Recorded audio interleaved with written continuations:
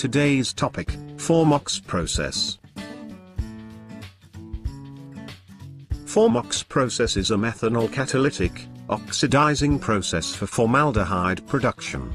Formaldehyde is used to bound composite wood, repair concrete and kill bacteria. In 1931 Adkins and Peterson discovered the basis of Formox process. The first commercial plant was built in Perstorp, Sweden in 1959, and in 2013 Johnson Matthey took over the business.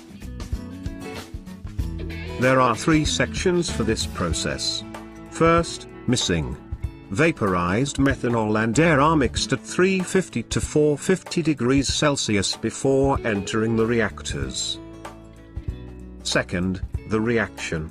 Inside the heat exchange reactor, oxidation of methanol occurs when the feed gases pass through the iron molybdenum and or vanadium oxide catalyst-filled tubes. Silver catalyst is an alternative.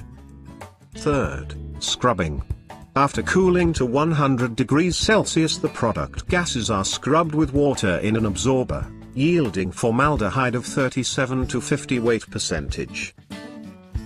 Nippon Kasei has developed a new technology that achieves formaldehyde composition up to 55 weight percentage, and a methanol conversion of 95 to 99%. Which is better? Silver, or iron molybdenum vanadium oxide catalyst? The latter has higher methanol conversion, lower operating temperature, absence of distillation column to separate unreacted methanol, but requires larger equipment due to increased flow of gases. In long term, the latter will save more operational cost.